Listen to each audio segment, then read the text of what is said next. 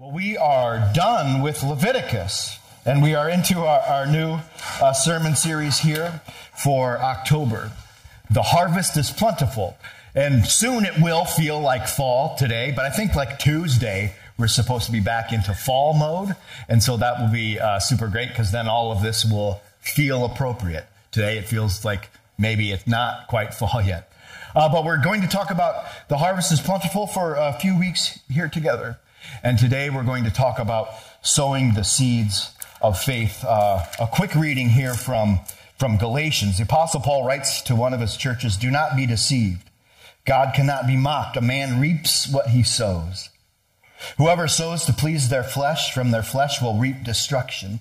Whoever sows to please the Spirit, from the Spirit will reap eternal life.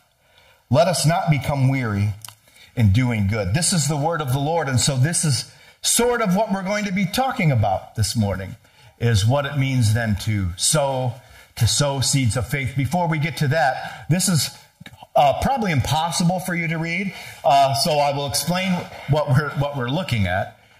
I can read it perfectly. If you can't,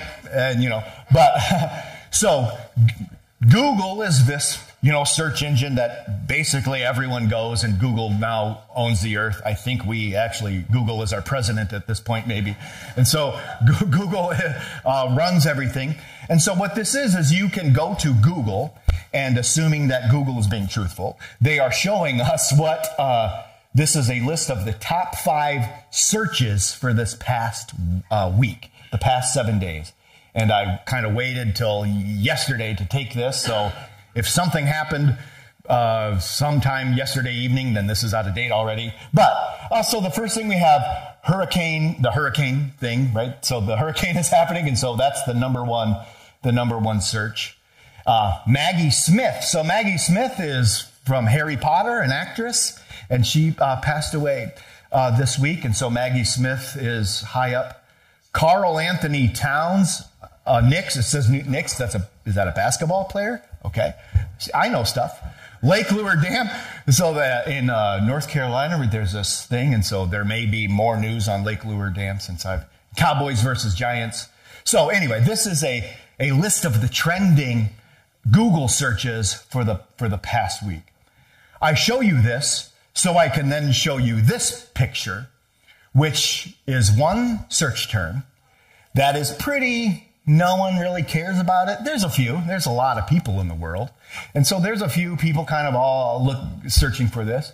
But then all of a sudden, like one day, this thing goes to the top of the scale. From basically the bottom of the scale, this thing goes to the top of the scale.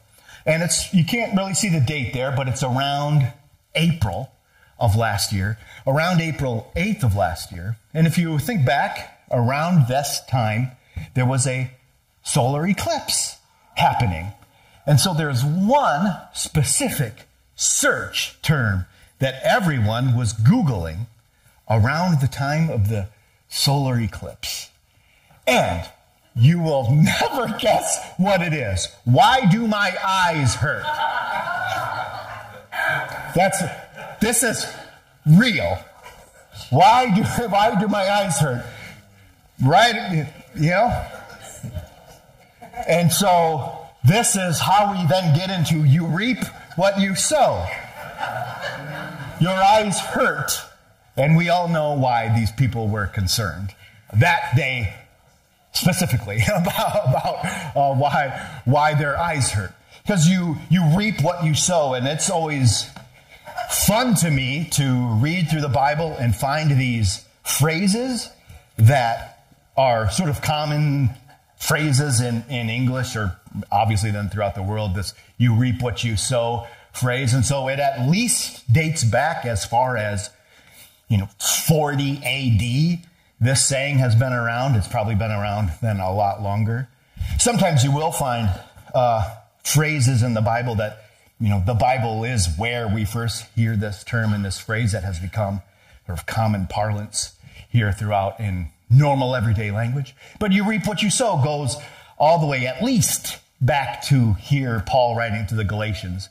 And most likely, Paul knew that because he heard someone else say it. But you reap what you sow.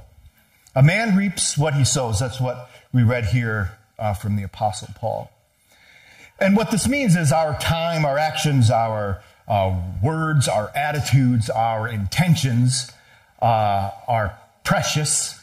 And they're precious. One reason they're precious is because they're limited, especially our time and our actions. We only have, there only are so many hours in a day, and hopefully we get to sleep some of those. So, there's a big chunk right away. And so we only have so much time throughout any given day to spend some of this resource, to spend some of our time, our actions, our words, our attitudes. We only have so much time for all of these things. They're limited resources from a day-to-day standpoint. They're limited. And so the way that we spend this resource we have, this time every day, at least on this side of the resurrection, is that we have an opportunity to spend it positively, or we have an opportunity to spend it negatively. We can, as Galatians would say, continue to do good in the way that Paul and Jesus would invite us to do good. Our attitudes can be positive or negative. Our actions and our words then also can be positive or negative. We have this bag of seeds, I'm going to call them. This is a word I have to use today. And am I going to use this in a positive way, or am I going to use this in a negative way? And then as I go through my day, I'm reaching into my limited bag of actions and words and attitude and perspectives. And I decide, how am I going to sow this thing? Is this a seed that is going to be used for good? Or is this a seed that's going to be used for not good, in a negative way? And so we have this choice, whether we recognize it or not. And hopefully today then we are recognizing that we have a choice of how our time and attention, our intentions are used, positively or negatively.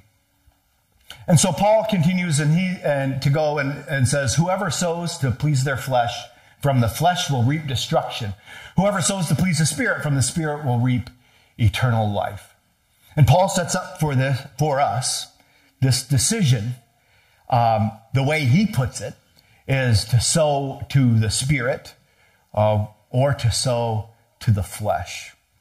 And so this dichotomy, this sort of one versus the other, sets up then in our mind the idea that flesh is bad and spirit is good. We have this flesh versus spirit. And when we live in that reality that flesh is bad and spirit is good, I'm confusing myself, flesh is bad and spirit is good. When we live in this reality, then we start to get confused a little bit. There begins to be anxiety about who Jesus was, because we agree that Jesus was truly human and truly divine, which means he was fully a flesh and fully spirit. And so then does that mean that Jesus was half bad and half good? Because he was fully bad and fully good? I'm already confusing myself. You see the problem we get into. Because we've set this thing up, partly because of how Paul talks, and partly because of then the way that we live this in our daily lives is spirit good, flesh bad. So then the most spiritual and holy person among us is the one that disregards their flesh the most and regards the spirit the most. And we're stuck then in trying to live a life outside of this meat suit thing that we walk around in. It's like we say, we are just spirits and, we have to be in this meat suit, but as soon as we can, I'm going to get out of this thing because it's not good or something. Because of this. But what Paul is trying to get across is our bodies are not bad and our spirit is good. What Paul is actually trying to help us understand is that our actions, our time and attentions, our words and our attitudes are part of our flesh and our spirit. We sow spiritual fruit with our body. We have no other way to spread the love of Jesus. We have no other way to live a life in the spirit other than in the meat suit. This is what we have to do this. And so as soon as we decide we don't need to worry about what's happening here in our body, then we're left with, well, then how do I live a life in the spirit? How do I sow spiritual seeds? Because I have to leave this body behind, and it's just it's a mess. What Paul is getting to when Paul uses the word flesh, he means positive versus negative. If we, in the way Paul is using the word flesh is, we have this sin problem that we all have. And if we have this sin problem, which we all do, then we can either sow seeds into this sin problem that we all have, or we can sow seeds into the salvation gift that we have. We can sow seeds of sin, or we can sow seeds of grace. Flesh for Paul is another way for him to talk about sin. It's not a way for him to talk about the meat suit that we're wearing. It's a way for him to distinguish between what is sinful and then what ultimately glorifies God. Ultimately, how do we degrade the gift that God has given us with our humanness? Or how do we honor God with the gift of humanness that God has given us? Jesus was fully human and fully divine. We live in that reality that our bodies are good. Our bodies are good because these are the only thing we have to interact with others around us. And so we get to decide if that interaction is sown for good, or we get to decide if that interaction is sown for sin. And ultimately then, what you care for the most, where you spend your time, attention, words, and attitudes the most, that's sort of what flourishes in your life. If you've ever had a garden, or many of us in the room have gigantic fields of gardens, you know that you need to spend your time, attention, your resources, your money, all of these things in a very particular and specific way. Because if you neglect them and you decide, instead of doing the thing that needs to happen today in this process, I'm going to watch 4 hours of Pee-wee's Playhouse in a row, then you are deciding where you are spending your resources. You have a say a little bit here in how your spiritual life flourishes versus how your sin life flourishes, for lack of a better word than that. You have a say then in how you spend these resources, what you sow and what you take care of, what you manage. And so we have options available to us of ways that we can sow, as Paul would say, sow in the Spirit. And I would say, and I think Paul would agree with me, when we say sow in the Spirit, it's how do we spend our time and attention and our resources into this relationship that Jesus has offered us. It's not just a disembodied spirit world that we're thinking of. Sowing in the Spirit means sowing into this relationship with God. God created us for a relationship with Him. And so these are ways that we can cultivate that.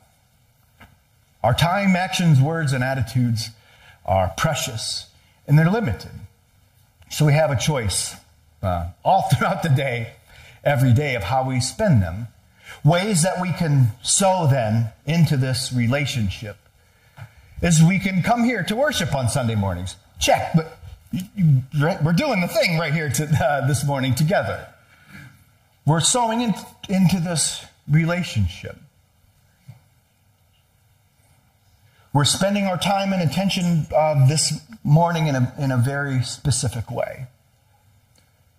Part of it is our relationship with each other. And part of it is our relationship with our Father in heaven.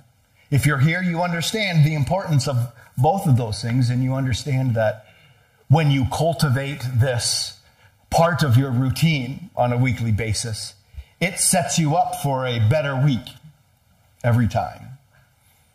If you make the time to cultivate this relationship, it will continue to grow and flourish. Another way that we can sow seeds into this relationship is following a Bible reading plan. Sometimes people will say, well, it becomes rote, or it becomes not meaningful if you're set aside a specific time and you go through a plan and you're not doing it out of the love and joy of your heart alone. Some days you don't want to go into the field. Some days you don't want to go to church. Some days I don't want to weed my garden.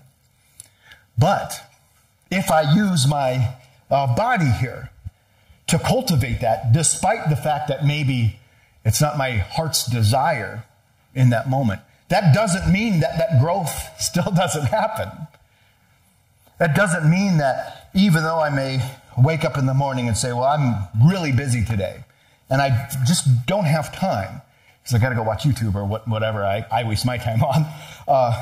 I don't have time for this today. And if I lean into the Spirit, if I follow the Holy Spirit's prompting to say, you do have time.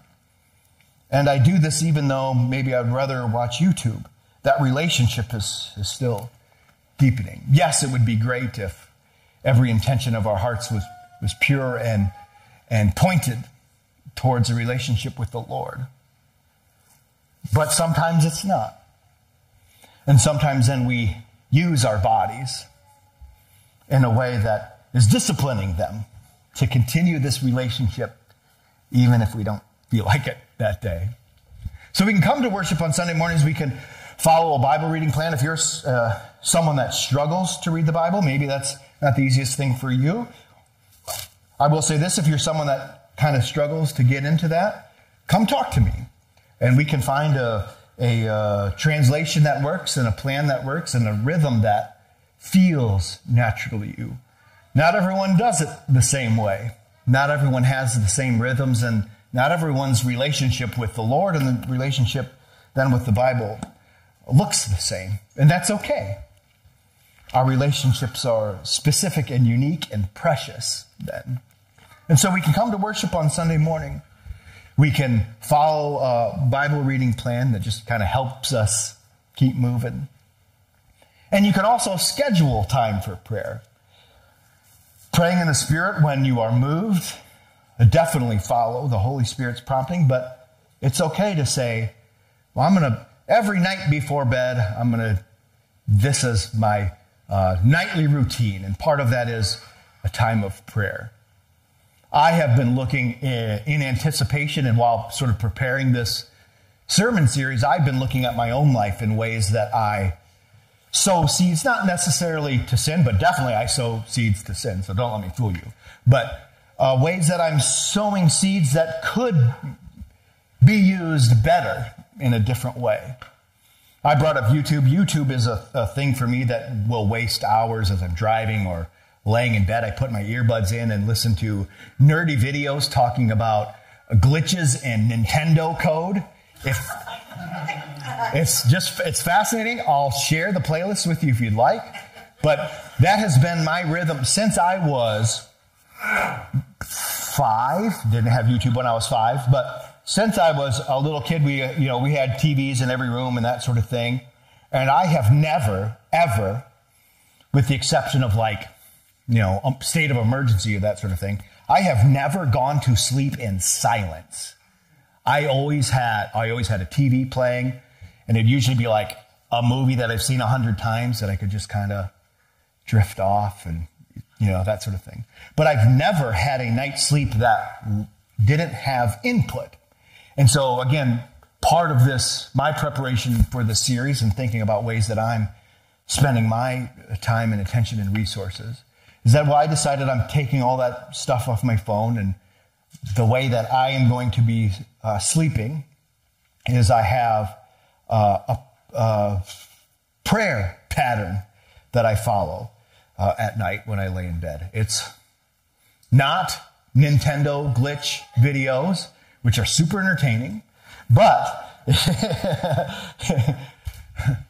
it's becoming a way that I sow into this relationship.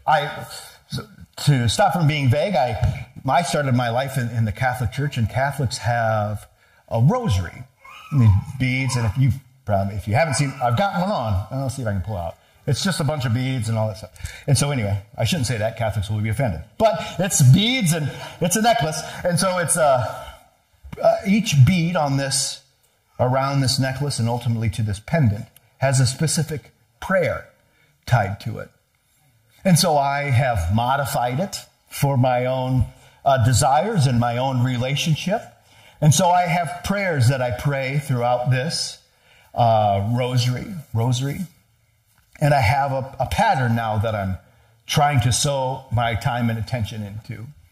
And I lay in bed, and I have this rosary in my hand, and I'm praying through the prayers. I tell you, I was so panicked the first night not to be listening to Nintendo videos or all the other nerdy things that I listen to. I was so panicked. But I'm going to say this is good. I didn't make it the whole way through. I was just out. I passed out saying the rosary in a good way. I slept. And that has been what I have continued to do then every night since starting this routine is I'll pray throughout the day, but this specific pattern that I have in the evening now is a way for me to enter into sleep, to end my day in this relationship. I share a space with my wife. We have a bed that we sleep in together.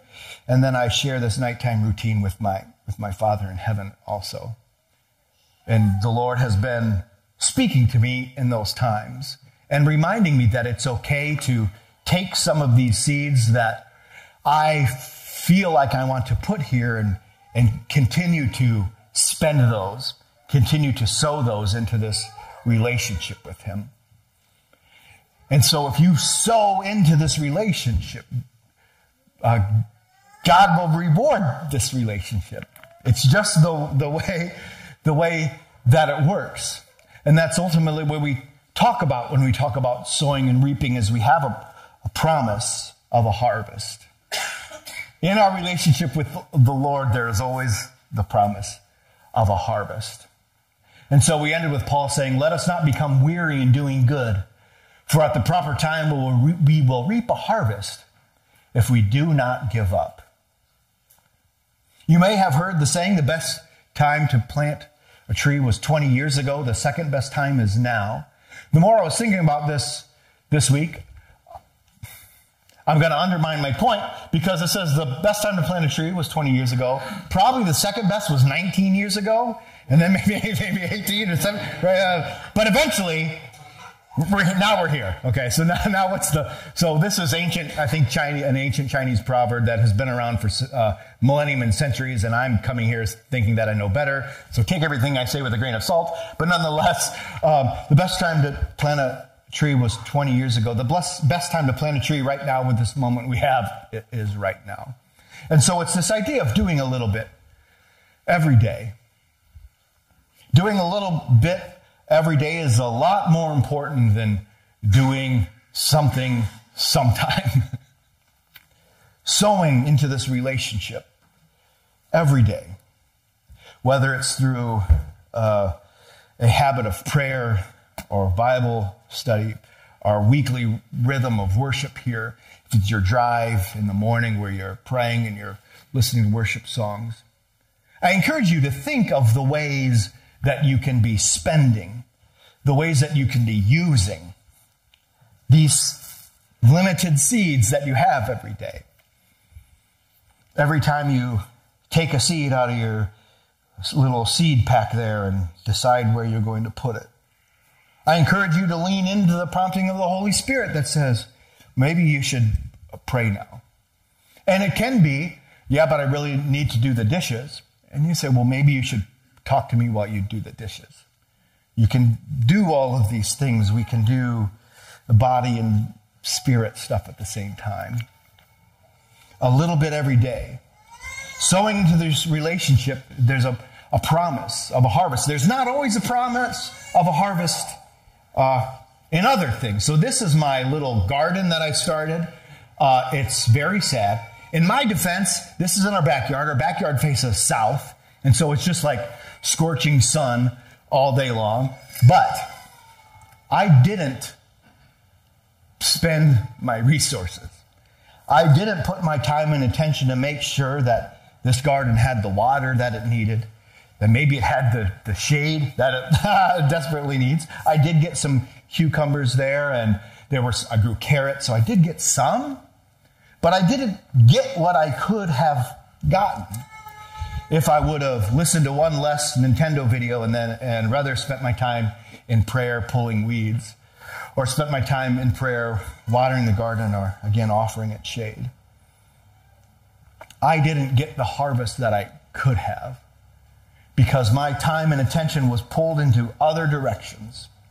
My time and attention and my resources were being used for other things. Some of them were noble and good and spiritual deeds, I suppose, but there's a lot of time that I spent not doing this. And so that's the same thing I offer everyone today. We do have things in our life, we have areas in our lives where we could take some of these seeds that we are sowing and sow them to further and flourish this relationship. Because unlike my garden here, and Jesus said the thief comes only to steal, kill, and destroy, but Jesus has come that we may have life and have it to the full. And not just later, but now. Life to the full means saying no to the Nintendo video and saying yes to prayer.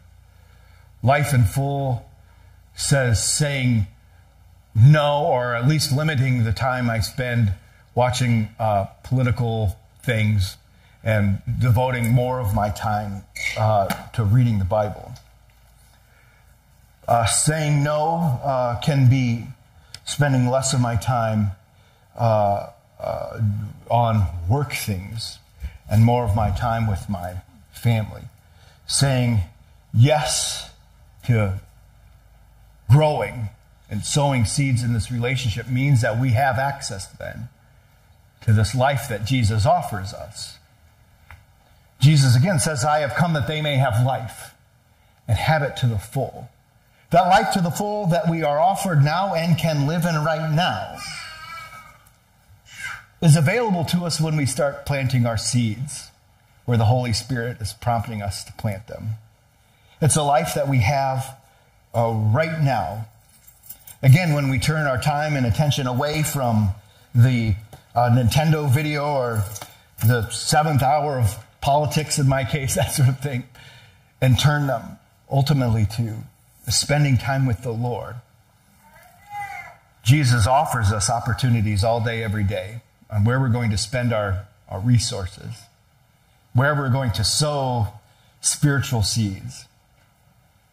Jesus offers us opportunities every day to use our attitudes, to use our words, to use our actions, to sow into this betterment of the kingdom of God. And so I invite you all to do that. In those times when we know we should have used that seed over here and not for the 7th hour of YouTube, God also offers us this moment of confession.